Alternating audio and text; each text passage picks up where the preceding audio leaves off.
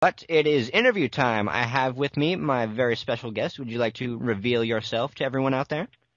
Hey, what's up? It's Chris Burnett. Chris Burnett, what an awesome guy. Thank you. Thank you. Well, we try to make our guests feel welcome when we have them on here, so.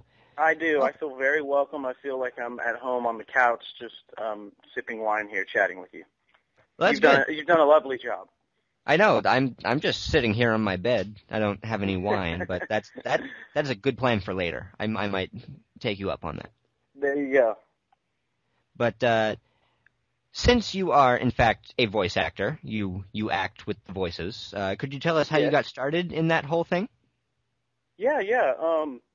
I basically I wanted to be an actor for a long time since I was a kid, and in high school got into theater and all that, and then in college I kind of had a panic attack and was like, I don't know if this is what I want to do with my life, and I kind of took a break from it. But as soon as I graduated, I decided I wanted to give it a go, and I did some film and commercial work for like 5 or 6 years, and a lot of that led to radio ads and stuff like that. So I started doing some voice radio ads for commercials that were on camera, and I really liked it. And then my agent in Dallas started sending me to Funimation, and that's how I got in touch with them. So it's been kind of a weird ride, but yeah, that's how I ended up in voice. That's really cool. And since you got hooked up with Funimation, you've had the chance to do some pretty cool roles like Romeo. Yes, that was a really, really fun role, and it kind of like it's been a wild ride since then. But yeah, it was a really cool role, and I got really lucky to do it. It was I don't know, it was fun. It was a perfect blend of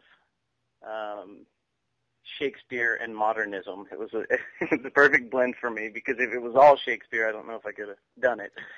But, yeah, whenever anybody asks me about Romeo x Juliet, I always say, well, take what you know about Romeo and Juliet, and Juliet is the Mask of Zorro, and Romeo has a flying Pegasus for some reason. There you go. It's like just a nice little twist on an old tale there. Yeah, and it's got that wonderful caricature of William Shakespeare thrown in there. Yeah, exactly. By J. Michael Tatum too. There. J. Michael Tatum, he's a nice guy. We should talk to him again sometime soon. Yes, he's the man. We should talk to everyone again soon. Let's get everyone back. We'll have a big Funimation party. There you go. Everyone all at one time. I'm sure that will just crowd your airwaves there. And that's another thing, too. Since you've sort of gotten into this whole thing at Funimation, you guys do your stuff one at a time. Yeah, we do it one at a time, and that's kind of like, it makes it really interesting. In fact, Brina, who played Juliet, I didn't meet her for, months, it felt like. And it was crazy because I almost didn't want to meet her midway through it, because I had just pictured her almost as this cartoon at that point. So it's kind of a weird deal. And sometimes you get lucky and they've already recorded the other person's part, and so you can kind of play off of them. And then other times, you draw the short end of the stick or the short end of the straw or whatever, and you end up having to do it first, which is a little more difficult, Yeah, and not only did you, co-star with Burnett in that, but you guys also do something else that's pretty cool together. Could you tell us about that? Yeah, we co-host GameStop TV, which it can be seen in all your local GameStop stores. So, but yeah, it's been really cool. We're kind of forever intertwined in anime world, and now it's blending over into the GameStop stuff. So it's been really fun. It's been really great. Yeah, I always thought that was kind of cool. Sometimes I would walk into my GameStop and see the TV, and I'd see people like, oh yeah, those people are pretty cool. Later, after I got into anime, I find out, oh, those are voice actors who I've been, hearing for all these years, and they've been right there on GameStop TV. Yeah, there it is. Sometimes I feel bad for the GameStop employees, because they have to listen to us for 8 or 9 hours. They probably are not too fond of our voices, but it's a really fun job, and it's been awesome having her on set there too. Yeah, plus you guys get to know about all the awesome new games coming out before most other people. That's right. That's right. The inside knowledge there, I guess. And what would you say is one of your favorite things about, doing voice acting? Well, I mean, for me, it's I'm not gonna lie. There are parts of it that are great, and then there are parts of it that are bad. The bad is simply that you don't always have like steady work, you know. But the thing that's been great for me is just when I was doing strictly film and commercial acting, I was driving around a lot to Austin, to Shreveport, to New Orleans, and sometimes in one day, you know. And I feel like voice acting has enabled me to be more places at one time without having to go anywhere, you know. Because with the technology now, I could theoretically do a commercial or a job in a different country, and I wouldn't have to leave Dallas necessarily or my house for that matter, you know. So that's one of the things I really like about it. It's just enabled me to kind of grow some roots somewhere. But it's also just fun to, you're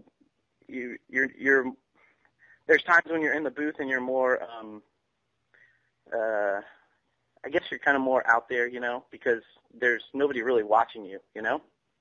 Yeah, So it's just you and the director and whatever your role is. Right. You're a little more free to kind of go a little crazy. Yeah. And is there a certain role or just a series in general that you've really enjoyed other than Romeo? Well, there's one that hasn't been released yet that I'm really excited to see. Another one I really enjoyed. I loved. There was one guy I played. I think it was. I'm trying to remember the exact name of him. It was Koichi Hazawa. That was it, from Nobari, and I really liked that role. I think the guy kind of looked like me a little bit, and he was kind of I got to talk a little faster because sometimes I have to really slow myself down at Funimation and not talk so fast so I can kind of match the flaps, you know. And this guy, I felt like I kind of just got to let loose and fly a little bit, so it was really fun. And then there was a lot of fight scenes, stuff like that, you know. And has that been an issue with you as sort of a newer actor as opposed to like the seasoned veterans matching the lip flaps and all that? You know, for a while at the beginning it was difficult, like more difficult, but I think now I kind of have slowed into a pace. It's not as hard as it used to be. I think, and you kind of get in the groove, you know what I mean? Yeah. And if you take too long of a break, then you kind of find that groove again, and kind of ebbs and flows. But yeah, you sort of gotta get into the character and get into the flow of how everything works. Yeah. But I think with that, we're going to take a short commercial break. But don't go anywhere, because when we come back, we'll still be here with our special guest. So make sure that you keep it tuned to 91.8 The Fan. Everything you want and nothing you don't. Do you know what's on 918 The Fan? A bunch of our crap. Good heavens. You know what's not on 918 The Fan? A bunch of your crap. Balderdash, I say. Want your crap on 918 The Fan? Quite so, good fellow. Then send your crap titled Fan Friday submissions to kibs@918thefan.com, and we might just post it up for all the world to see. What do you have to lose? Nothing. Nothing, I say. Quite so. Quite right. Yes, jolly good. Cheerio. Pip, I say. Ah, yes, good sir. Hey, everybody out there, welcome back to 91.8 The Fan. I am still here, and I still have with me my very special guest. At least I hope so. yes, I'm still here. Yes, he's still here. So he's here, and I'm here, and we're going to talk about some of your more recent stuff, or anything that's really memorable that you want to definitely pump out there and make sure people go and see.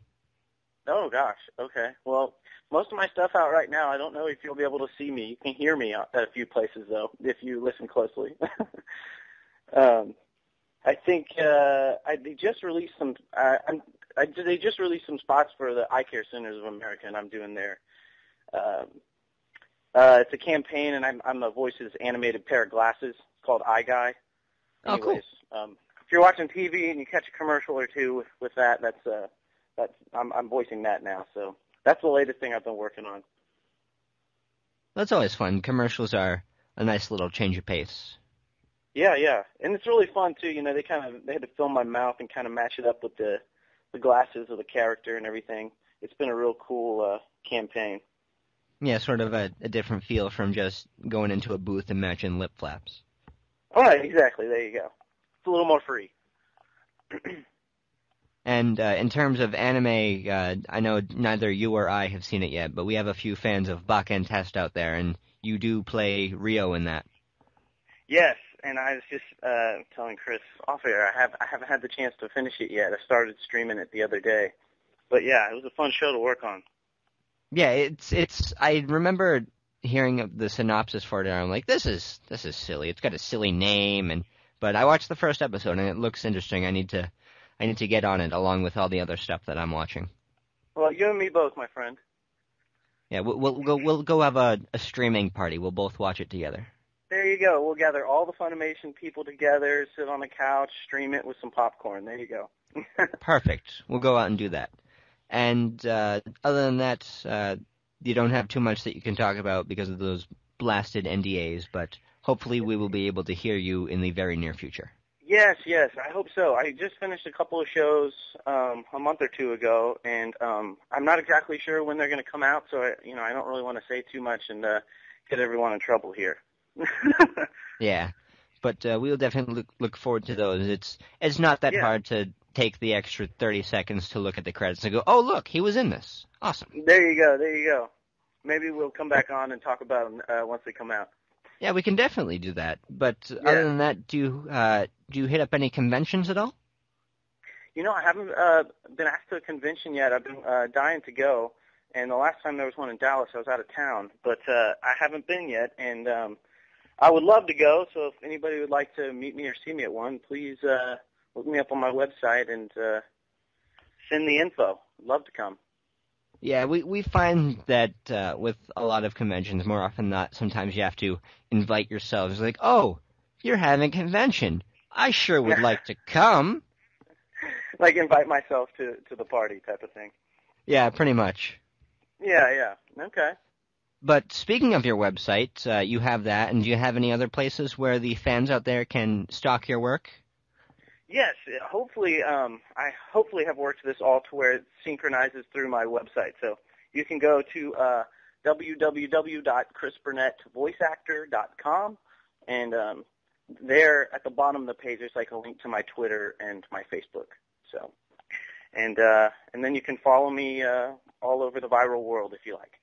All over the viral world, and we will definitely be posting those on the posts that we have on our website. So anybody who misses this, why would you miss this? Why would you do that? Exactly. Why would you do that? What a jerk! Listen to all those jerks out there. I can hear them not listening. No. They'll get the chance. They'll have their chance. And before we let you go, we do have one final thing to ask of you. Sure. All right, we got the first part done. He knows that we want to ask him something. Now, part 2. We ask everyone who comes on the show if they would be willing to participate in the 91.8 The Fan tradition. Okay. Okay, that's part 2. Now for part 3. We just asked everybody who comes on the show if they would be willing to do a radio bump for us. Okay. Tell me more about this. It's very simple. Great. It's just a line, which you're used to doing in your line of work. But we just ask everybody to say, hello, my name is, you insert your name. I do this. You can be as specific or broad as you like. You can name certain characters. You can just say that you're a voice actor. Whatever you want. It's completely up to you. And you're tuned into 91.8 The Fan. Okay. And the only other catch is that we do it live on air for any bloopers. Oh no! Oh yes! So much pressure. All right. I know. It's just you and me and the thousands of fans out there. No pressure. Okay. All right.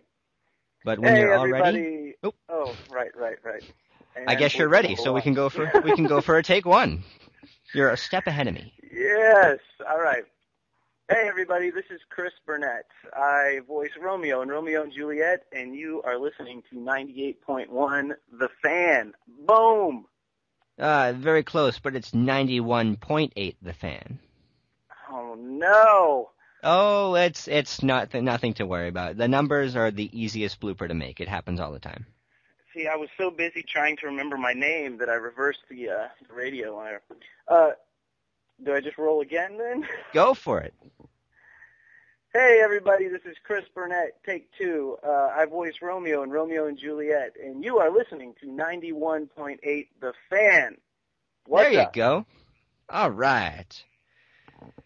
So, that is that, and this is this. And for anyone out there, as we said, who missed any part of this interview, you're a jerk. But you can be less of a jerk when you check it out when it's up on our website in the next few days. So make sure to keep it tuned to your favorite station, 91.8 The Fan. Everything you want and nothing you don't.